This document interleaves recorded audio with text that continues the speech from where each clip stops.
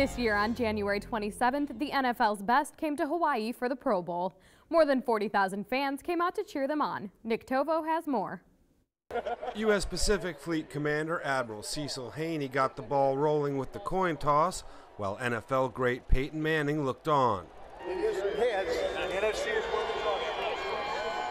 Rabid NFL fans went crazy,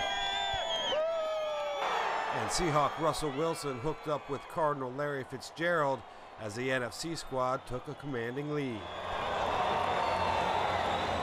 Some of the loudest cheers came when nearly 900 service members took the field as the NFL took time out to honor their service to America. This game belonged to the NFC as they romped the AFC 62-35.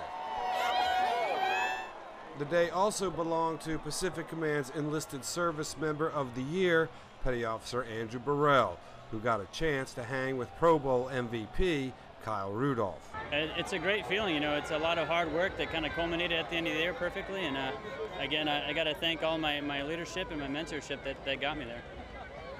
The game was broadcast globally on American Forces Network, and one Pro Bowler can relate to those who watched.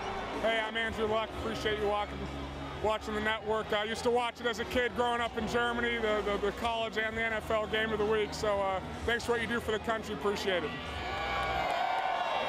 The 2013 Pro Bowl had plenty of cheering fans, plenty of action, and plenty of respect for those who serve. Nick Tovo, Honolulu, Hawaii.